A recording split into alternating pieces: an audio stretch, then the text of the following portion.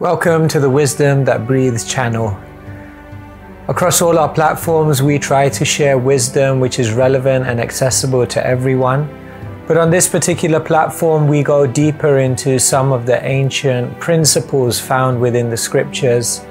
If you find some of the terminology difficult or inaccessible, then go over to our Keshava Swami YouTube channel where you'll be able to find other content which is perhaps more relatable. Thank you and enjoy the wisdom that breathes.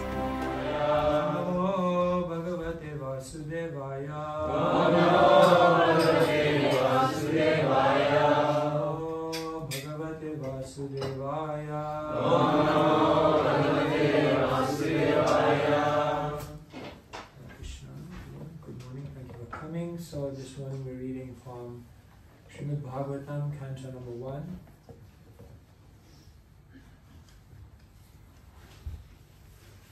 Reading from Srimad Bhagavatam, Canto number 1, chapter number 13, entitled Dhritarashtra Quits Home. And today we're reading from text number 24.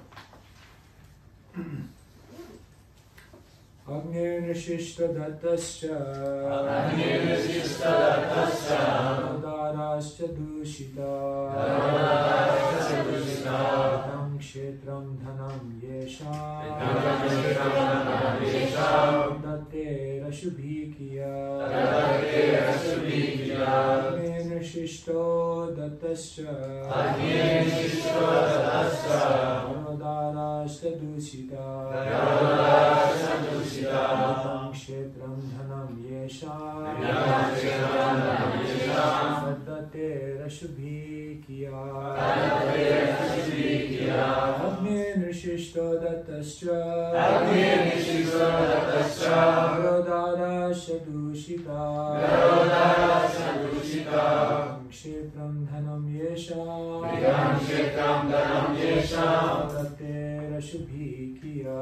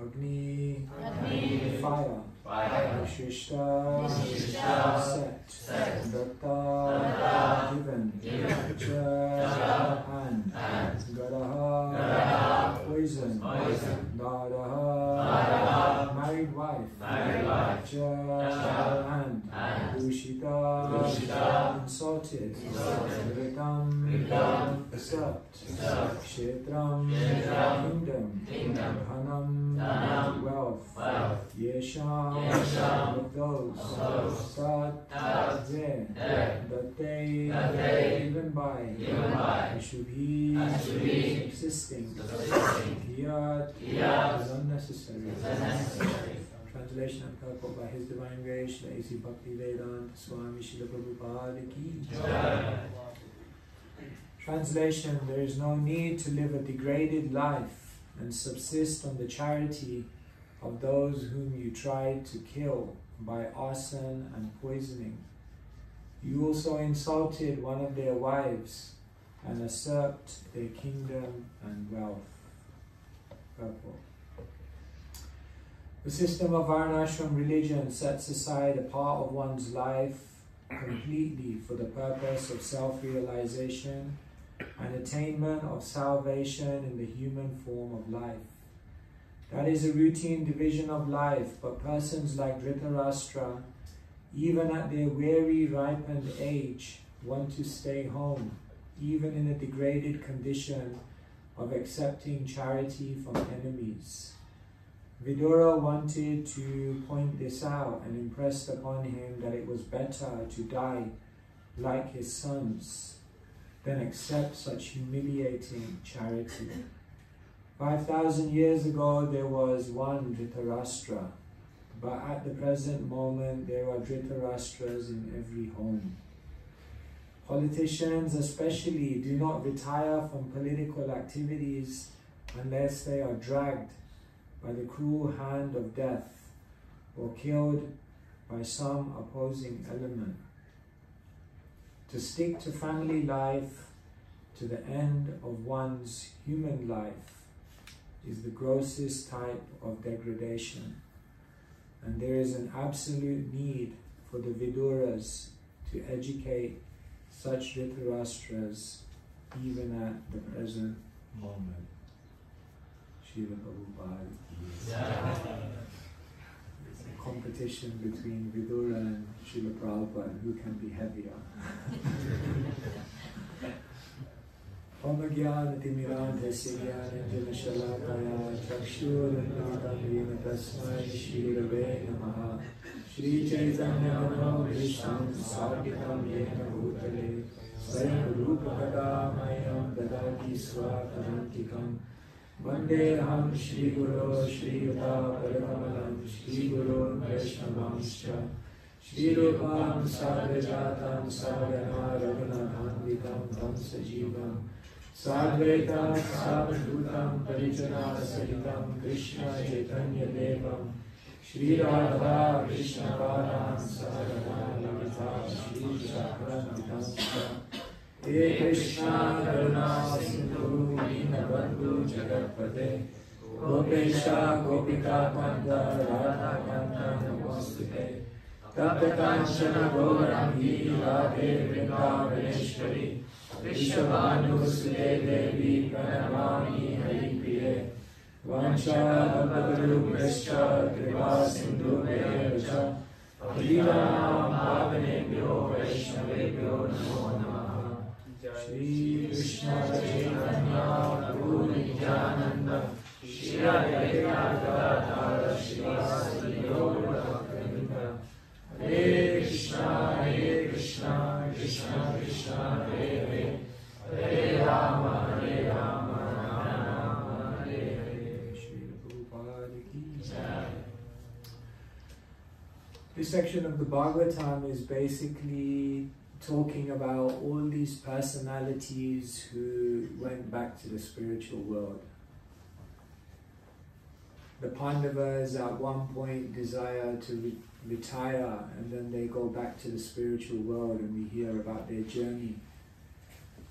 Draupadi, Subhadra, they all realize that this is also the time to leave, so then they're also leaving. In this section we also hear about Bhishma Dev leaving the world, and in this section we also hear about Krishna leaving the world. So this whole section of the first canto of the Bhagavatam is giving the accounts of all the different personalities who were leaving the world and in what consciousness they left the world. So here, as we were mentioning yesterday, Vidura is realizing Dhritarashtra, his time is also coming. So Vidura is trying to train him. Of course, Srila Prabhupada, when he was leaving the world, he also said to his disciples, don't think that this will not happen to you. So that reality of preparing for death is a reality that everyone will have to face. But for Dhritarashtra here, it's very, very acute.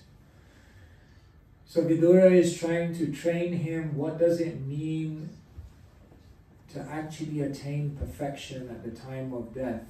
And what Vidura is trying to do is basically change the mentality of Dhritarashtra. Very interesting, when Vidura and Dhritarashtra come face to face in this part of the Bhagavatam, you can basically see two polar opposite types of mentality. Dhritarashtra, he lived his whole life in victim mentality, whereas Vidura was always in gratitude mentality. You see, Vidura was so qualified,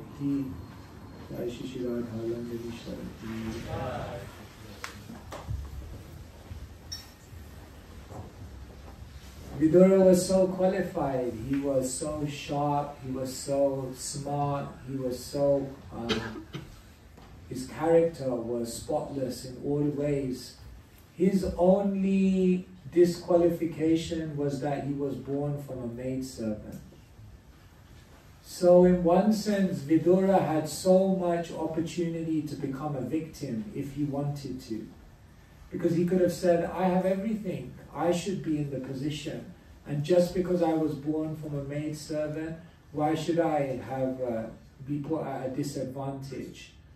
But Vidura never turned in that way. He was always grateful. Whatever my position is, whatever the Supreme Lord has ordained, that is good. Vidura was in gratitude mentality, but Dhritarashtra, his whole life, he was in a victim mentality. See, he was not seeing that I am blind, but I've been graced with so many things around me. He was not seeing that. He was seeing that I have been graced with many things around me, but I'm blind. Can you see the difference? Two people will see the same things, but they'll focus on something different. So Dhritarashtra, his whole life, he was in victim mentality, always dissatisfied. So Vidura said, if you want to go back to Godhead, you got to change this mentality. You got to change from being a victim to being grateful. If you look at Vidura in his life, he was always flexible and fearless. When he was insulted by Dhritarashtra, he was flexible. He realized, no, it's not time for me to be here now. I need to leave. I need to leave the palace and go to the forest. And he was fearless. Krishna will maintain me. Krishna will take care of me. So Vidura was fearless and flexible. But Dhritarashtra, his whole life, he was rigid. He was fixed. And he was very, very fearful. In fact, his name, Dhritarashtra, Dhri means to hold, and Rashtra means the land. So he was so attached, he was so holding on, fixed and rigid in his mentality. Whereas Vidura was just ready to leave according to the plans of Krishna. So unless we become fearless and flexible, ready to move with Krishna's plan, ready to fully embrace it, ready to take it into our heart, you can't go back to Godhead. If you're fixed and rigid and fearful, trying to hold on to everything, then you will have to remain here. So Vidura is trying to change his mentality.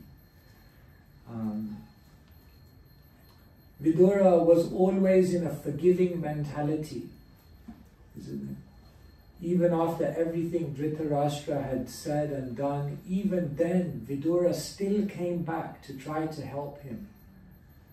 But Dhritarashtra, his mentality was always to hold a grudge. Till the final day, you know, it said that even though Dhritarashtra eventually left, and even though he went to the north, and it said that he attained perfection, it said that Dhritarashtra didn't actually attain pure love. And you know what the reason was? There was one thing in Dhritarashtra's mentality that even when he went and he renounced and attained perfection, stopped him from getting pure love for Krishna. And you know what it was? He still had some animosity towards the Pandavas. in his heart he still felt, they killed my sons. That means if you have any negativity towards a devotee, if you have any kinds of grudges that you're holding, that will block the development of love for Krishna in your heart. So can you see, Vidura is trying to bring Dhritarashtra over to a different mentality. He's trying to bring Dhritarashtra away from being the victim to being grateful, away from being fixed and rigid to being flexible and fearless, away from being constantly grudging and embracing forgiveness. Because unless you do these things, you can't go back to Godhead. So it's just a very, very powerful point that we can think about, because this is basically the tension that we're dealing with in our own life. Are we more of the Dhritarashtra mentality or more of the Vidura mentality? The more you're part of the Vidura mentality, then the doors to the spiritual world are opening. So Vidura wants to open those doors for Dhritarashtra. And so in this verse, he's saying, and Srila Prabhupada is emphasizing, that eventually everyone has to start letting go of everything in this world. Because if you've noticed, the waves of time gradually strip everyone of everything. And therefore, rather than letting time take it away forcibly, before that happens, if you've become detached from it within, then it will be far less painful and far less bewildering. As we walk through this world and as we live through this journey of life, we get certain identities, we get certain facilities, and we're also given certain abilities. But the teaching of the Vedas is that we utilize those identities, facilities, and abilities for Krishna. But eventually, you have to give up all of those identities, facilities, and abilities. Because when time goes to zero, Krishna will take all of those things away. And so if you're holding on to those things, then at the time of death, it will be very, very painful. It will be very, very difficult. So it's like, for example, when you have a plaster on your hand, there are two options when you want to take it off. Option number one is just rip it off. And option number two is go under a tap, run some nice hot water, and then gradually start peeling it off. Which one would you go for? There are some diehards who would do number one. But most of us would say, I'll go for the humane option. And I'll just go under the tap and do it nicely. Less painful. So, do you want material nature to strip you of everything violently? Then at the end of life, it will be very difficult to think of Krishna. So, if someone is wise, then what they'll do is start giving up everything before it's taken away from them. When Parikshit realized that he only had 7 days to live, then the Bhagavatam explains, Atmajaya sutagara pashudra vinabandushu raje chavi kale nityam viruddham mamatam jaho. Parikshit realized he had only 7 days left to live. So what did he do? The first thing he gave up, Jaya, his wife. Second thing he gave up, Suta, his children. Third thing he gave up, Agada, his palace. Fourth thing he gave up, Pashu, his animals, his cavalry. Fifth thing he gave up, Dravina, his treasury. Sixth thing he gave up, Bandushu, his friends. And seventh thing he gave up, Rajye, his kingdom. Now if you think about it, if you take those 7 things away, you're not really left with much. The only thing he was left with after giving those 7 things up was his own body. But for his own body, he realized, if I go to the bank of the Ganga and I hear Bhagavatam, then I'll go beyond the bodily conception of life, and therefore I'll even be detached from my body before I die. So, if someone hasn't given up these 8 things by the time they breathe their last breath, then there's a good chance you're going to be thinking about one of these 8 things. Either you're going to think of your partner, or you're going to think of your palace, or you're going to think of your money, or you're going to think of your friends, or you're going to think of your identity and position, or you're going to think of your cavalry. I guess in modern terms that would be the car that you have. You might think of your Tesla or something. You're not going to think of an elephant or anything like that. But so 7 of the 8, Parikshit realized, I've got 7 days to live. So 7 of the 8 he gave up immediately. And the last one he realized, I'll transcend it through hearing and chanting. So therefore Srila Prabhupada says Varnashram is very, very scientific. Because the idea is that gradually as time goes by, you basically detach yourself from everything in this world. They say Brahmachari ashram means you learn. Grihastha ashram means you earn. Vanaprastha ashram means you turn. And sannyas ashram means you burn. No, hopefully you return back home, back to God. That's basically the science of Varnashram. First you learn how to live in this world. What's the purpose of life? And then you earn. You get stable, you get secure, you get comfortable in this world. And from there you develop spiritual knowledge. And then when the time comes, turn. Start turning the ship around. Start winding things up. Prabhupada says, don't be in family life till the end of life. Prabhupada is saying, I'm not saying, don't shoot the messenger. He said it's the grossest type of ignorance. Of course, now I have to soften it. Politically correct. Yeah, sometimes we may have to adjust. But the point is that we need to let go, turn. And then whether one formally takes sannyas or not, that's not so important. But the idea is that one should finally be fully absorbed, fully detached, fully separate from all concerns in this world. So Varnashram is very, very scientific. And in this way, Vidura is encouraging Dhritarashtra to start letting it go, to start giving things up. And it's very, very exciting actually.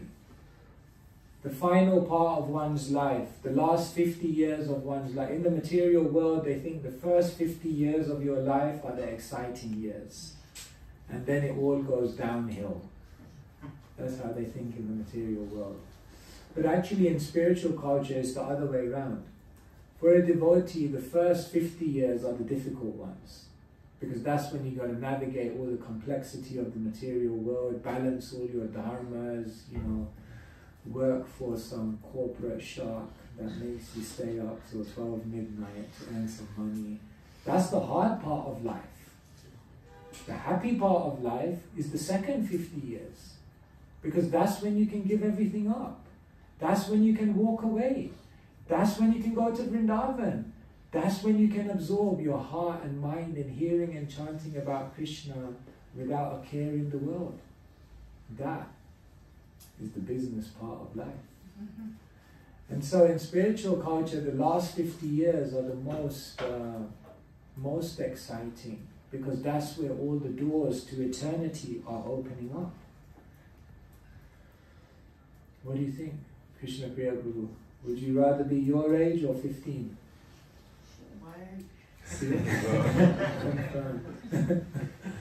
It's complex. It would be complex to go all the way back and do it all over again. So many complexities. Better be out of the complexity.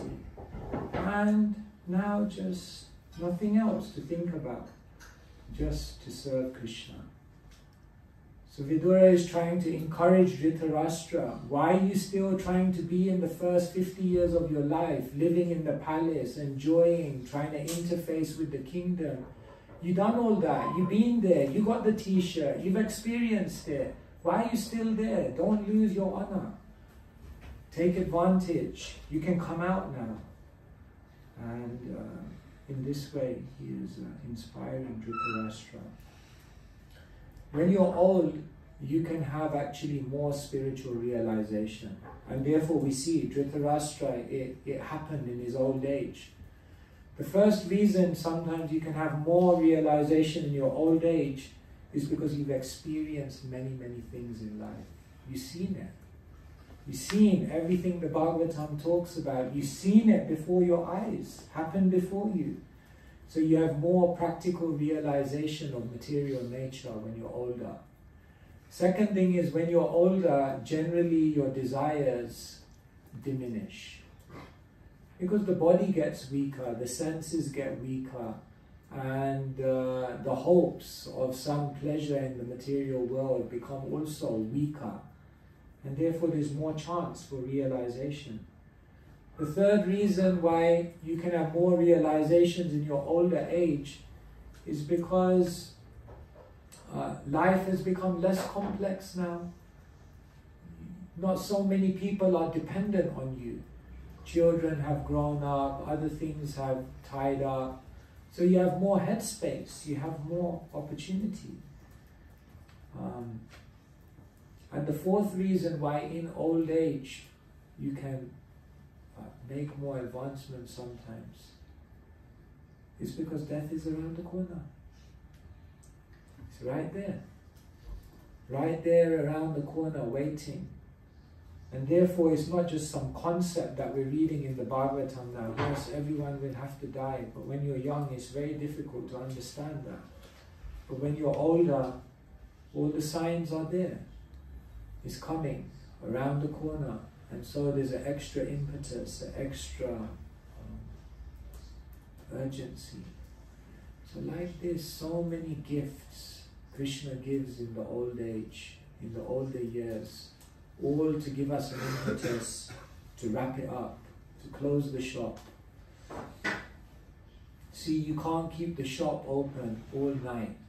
Of course they do nowadays, especially if it's the Patel corner shop. At a certain point, even if there are customers, when the time comes, 5 p.m., 6 p.m., you just have to shut the door and you just have to get on with other things. Not that you just keep the shop open all night just to get a few more customers so you can earn a little bit more money. No. Why would you do that? You've earned the most of your money in the day. Now the time comes at 5 p.m., close up, shut the shop, and go and do something better. So here Vidura is telling Dhritarashtra the same thing. It's time to close the shop. It's time to shut. It's time to just focus on Krishna. And so Prabhupada is saying that we must remind each other of this. Hare Krishna. Okay, let me just stop there and see whether anyone may have any comments or questions. Yes.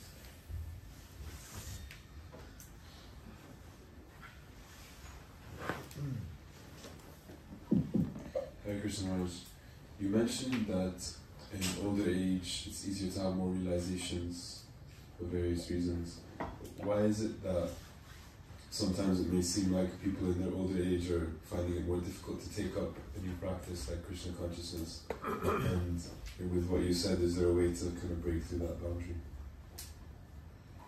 Yeah, generally it's very, very difficult for people to renounce in their old age because they never had a taste of renunciation before. That's why Brahmachari Gurukule Vasandanta Guroritam Acharanda savan nicho guru sudrida sodala. Varnashram is very scientific. The idea is that everyone begins their life with a taste of renunciation. Then what happens is when you go through family life, then you have a comparison. This was family life, this was brahmachari life. And after experiencing both at the age of 50 or 60, you're like, I think I want to go back to renunciation. But if you've never had that experience of renunciation, when the idea of giving everything up comes, it's very, very difficult because you haven't ever experienced anything else in your life. You don't know anything else. All you know is your identity in this world. And therefore the idea of giving it up becomes very, very difficult. Like say for example here, Srila Prabhupada is saying, politicians, they stay in their position until they get dragged out. Why? Because they don't know. If I leave this position, what will I do? Therefore, people can't move on from their positions because they have no other vision of what they're supposed to be doing. And therefore, it becomes very hard to renounce. But when one has a higher vision that, yeah, I've done my work, now there's this amazing thing that I can absorb myself in. If they've had some experience of that, it becomes much easier. And therefore, it's always good. And if devotees haven't had the opportunity to live in a brahmacharya ashram or do that kind of thing, then at least what they should do is take times in the year where they fully absorb themselves in hearing and chanting. Because as you build up your capacity and your attraction to just being absorbed in Hari Kirtan and Hari Katha, as you develop a taste and an attraction for that, when the opportunity in your later years comes to give it all up and absorb yourself in Hari Katha, Hari Kirtan, you'll be very enthusiastic. But if you've never developed an attraction for that, you don't know, you're kind of thinking, what am I going to do? Okay, I'll give up my job. What am I going to do all day? So therefore, very, very important to develop a taste for hearing about Krishna, chanting about Krishna, and being absorbed in transcendental sound vibration. Because that's ultimately where someone has to situate themselves at the end of life. Does that help? Yes, thank you.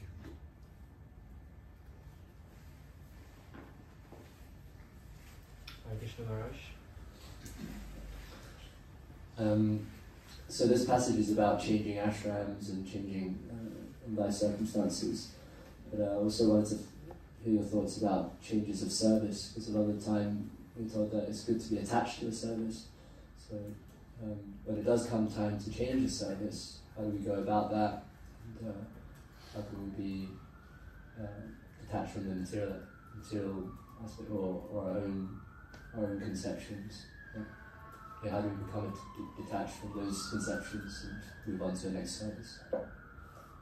I would say we have to be committed to a service and attached to the service attitude.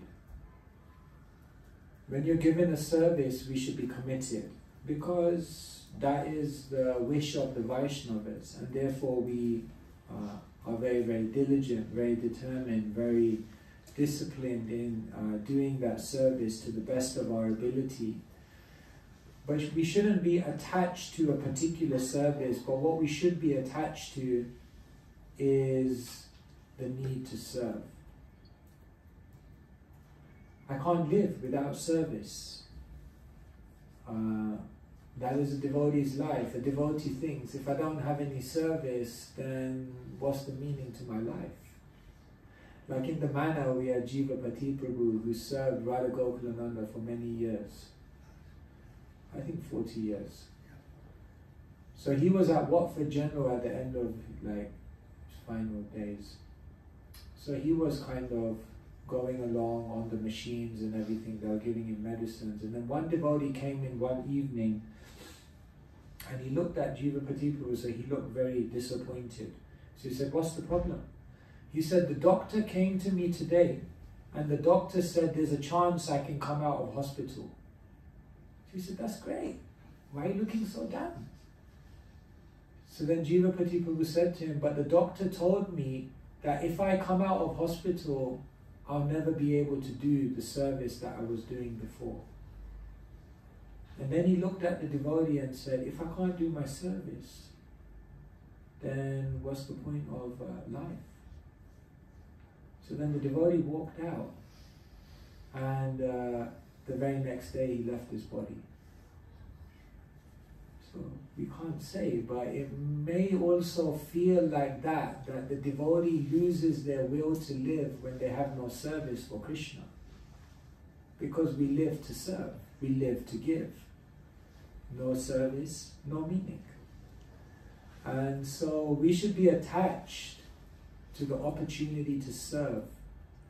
And when we're given a specific service, we should be committed.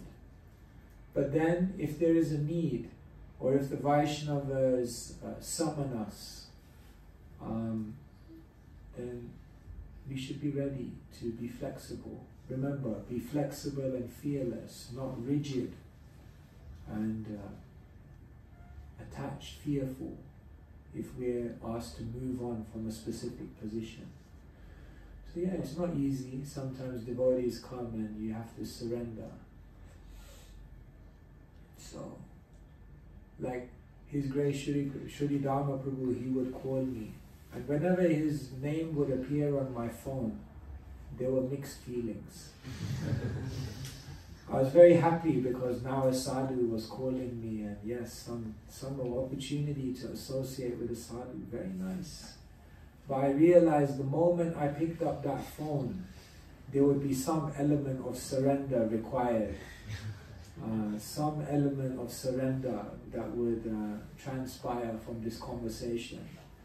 So I admitted to him later on, sometimes I also cancelled your call. I was not ready. I had to psych myself up before, then I would call you back. So yes, we must be ready to move on. Sometimes services change, positions change. Parikshit was the emperor, and then Krishna just stripped that service away from him because Krishna had a bigger service for him. What could be a bigger service than looking after the whole kingdom? A bigger service is that you reveal Bhagavatam, which will nourish kingdoms and generations to come. Bigger service. So we get taken, one service gets taken away from us, and we have this identity crisis. Like, what will I do? How will I? No, it means Krishna's got a bigger service for you. Krishna's got a bigger service. Prabhupada was always moving. When something didn't work, he moved on, realizing Krishna has a bigger service. It didn't work in Jhansi. Later on, Prabhupada realized it was Krishna's mercy. He had a bigger service for me. Imagine that temple in Jhansi had worked. Prabhupada would be there in Jhansi. Instead, Krishna wanted him to become the founder Acharya of the International Society for Krishna Consciousness and travel the world 14 times. But no, Jhansi. Oh, forget Jhansi. See? So we have to be confident. When Krishna takes one service away, he's got a bigger one round the corner, lined up. Amazing. We have to embrace it. But if we become like Dhritarashtra, holding on to your titles, even when everyone is telling you, give it up, then better to give it up.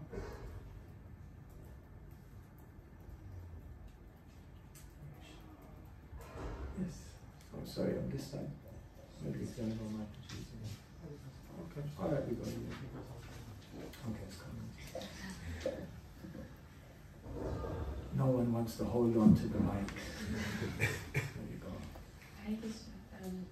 So you said that when we get old, it's easier to let go of things because we have this extra urgency that death is Technically, it should be. Yeah. So how can we develop this urgency now without waiting that we get old and that we have more realization, then how to like realize that death can happen at any moment now and develop that urgency approach that our father had? How can you realize that death will come at any moment? I don't know if you can force that kind of realization. Yesterday we talked about seeing death going on all around us. We talked about being always absorbed in the Shastra. I was in Vrindavan this time last year with Kadamakananda Swami. So it was interesting. Someone came, we were in the room, in the flat, and then someone came in. So he was saying like, yeah, Maharaj, I don't know, like I don't have so much impetus, I don't have so much desire, like I'm just kind of coasting in my spiritual life. So Maharaj was trying to encourage him. And then he left. And then I was in the room with Maharaj, and Maharaj looked at me and he said, I don't understand these people. He said, every day we're singing, Samsara Dava Nalalita Loka. Don't these people understand this world is on fire? He said, we're reading, but we're not actually understanding the urgency of our situation. And as he was saying it to me, I was thinking like, I'm the same. So it's interesting, some people when they read the Bhagavatam, it just clicks. This is an incredibly precarious situation. Kamala dala jiva, kamala dala jala, jiva nadala mala. This life is like a drop of water which is tottering on a leaf. At any moment it can just slide. How do you force that realization? I don't know. One must become very, very thoughtful. I don't know if you can force it. You have to continue reading. You have to become very, very reflective, very, very introspective. You must keep your eyes open and see the Bhagavatam around you every single day. Otherwise it's like we live in the class, we hear in the class and then we go out and it's almost like, you know, we just, that knowledge is just in one compartmental aspect of our brain, but our vision is something completely different. Shravanam, Mananam, Nididhyasanam, Vandanam. That is said to be the Vedic process of knowledge. So that you have to hear, and then Mananam, you have to think very, very deeply. What does this mean for my life if this knowledge is true? And then Nididhyasanam, you have to start changing the way you operate in this world. And you have to apply that knowledge. And then Vandanam, you have to go in front of Krishna and pray, Krishna, you please awaken this knowledge deep within my heart. So, yes, Prabhupada had that conviction. Prabhupada was giving sannyas to one of his young disciples, and a reporter came and he said, Prabhupada, Swamiji, sannyas is for old people. Why are you giving sannyas to such a young person? So this young reporter asked. So Prabhupada looked at this young reporter and he said, what does it mean to be old? So he couldn't answer. Prabhupada said to be old means to be close to death. And so Prabhupada looked at this young reporter and said, can you guarantee you will not die before me? And the reporter realized, no, Prabhupada said, you are old, I am old, everyone is old. Because we're old. It's coming, it's right around the corner.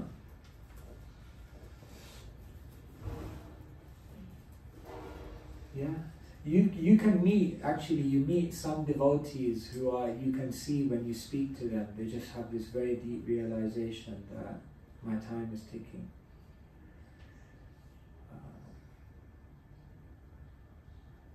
I was once with Prayojan Prabhu at the manor.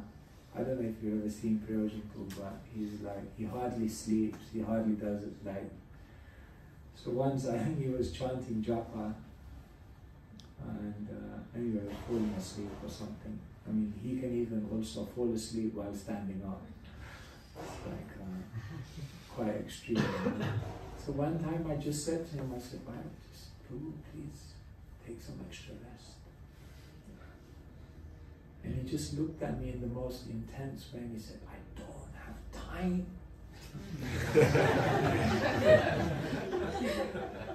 So I said, "Wow, you have that many services?" Like, he said, "You don't understand. I don't have time. Death is knocking.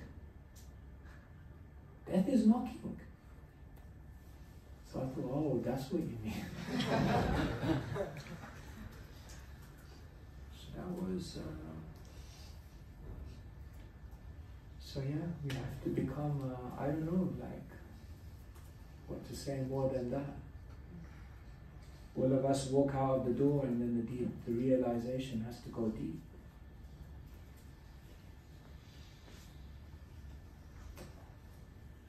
No, you answered this. Oh, okay. Krishna. Hare Krishna. Now Krishna Prabhu will give the real realization.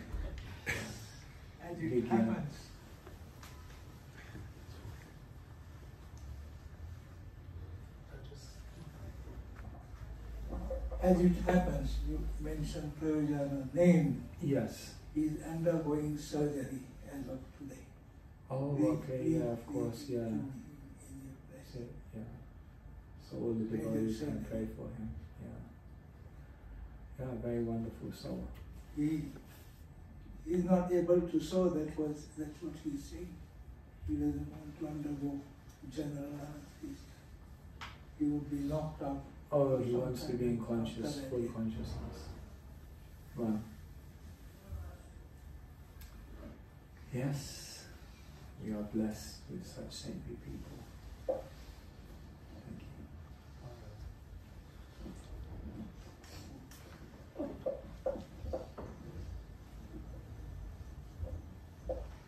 Just on that point, something my temple president in Durban told me, Svayam Bhagavan Keshava.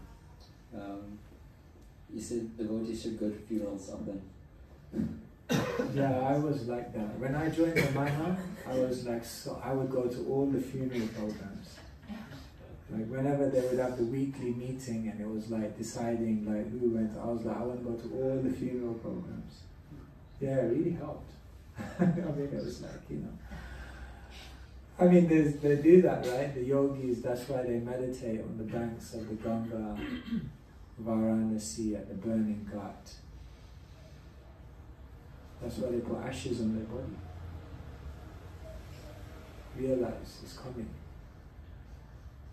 So yeah, death is the ultimate meditation to reinstate clarity into every aspect of your life. Therefore the wise person thinks about death regularly.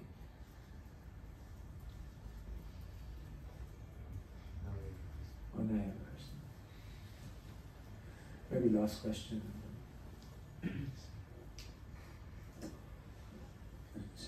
Okay. So always about that, of course. One devotee told me a story that when he was in India, he was thinking that he was going to leave the body. And while he was leaving the body, he was thinking still to his place, to his wife, that is a devotee. So my question is, why we are going to leave the body, also like thinking of the devotees instead of maybe directly of Krishna, is that we should be absorbed completely in a samadhi stage, or thinking to the devotees can be a solution so we can be attached to the devotees in this life, so that also in the moment of death it can be helpful So should we remember the devotees? Okay, so a few things on this. At a Pando program once, Prabhupada was speaking, and then it was in South America, so someone asked a question, it must have been in Portuguese. So Prabhupada said, so what was he asking? So the devotee translated, he said, Prabhupada, he is asking if he remembers you at the time of death, will he go back to Godhead? Prabhupada said, that is okay. So that's interesting. When we say pure devotion to Krishna, it encompasses Krishna's name, his fame, his form, his devotees, his paraphernalia. If you get attached to any of those things, it's like a train, it's all connected. So if you catch on to any of those, it takes you. The Bhagavatam confirms this. Once the Swaminarayan sadhus, they had come to the manor, so we were talking about the Bhagavatam, and I asked them, for you, what is the most important verse in Bhagavatam? So he quoted a verse from the 3rd canto, Kapila's instructions. Prashanga majaram pasham atmana kavayo vidu saeva sadhushu krito moksha dvaram upavritam. Kapila Dev says to Devahuti, attachment to materialistic people is the greatest source of bondage. Saeva sadhushu krito, but when you transfer that attachment to a saintly person, when you become attached to a saintly person, moksha dvaram, the doors to liberation, apavritam, are opened up. So if you become attached to a sadhu, someone who's completely absorbed in Krishna, naturally you go to Krishna. But the interesting thing is, and I'll just end on this point, in the 1st canto of the Bhagavatam, when Kunti is praying, she makes an interesting prayer. Atha vishvesha vishvatman vishvamurte svakeshume sneha pasham imam chindi dridam pandushu vrishnishu. Kunti, she prays to Krishna, sever the tie of affection that I have for the Pandavas and the Vrishnis. Now the amazing thing is, who are the Pandavas and the Vrishnis? They're the greatest devotees of Krishna. So why is she saying, Sneha Basham Imam Chindi, slave, sever my tie of affection? You could say like, but they're devotees, it's good to be Moksha Dvaram Abhavidam. But what Queen Kunti knows is that although they're great devotees, because she's in a family relationship with them, there's always the chance that she may have the vision that this is my son, or this is my grandchild, or this is my... So a little bit of that material affection can still come in. And therefore she says, even sever my tie of affection there, because there's a chance that a material bodily concept may come in. So if you become attached to a saintly person, you will go back, as long as that attachment to the saintly person is not mixed with any bodily concept of life. Does that make sense? Okay, thank you very much. Bhagavan Keshava Maharaja ki jai.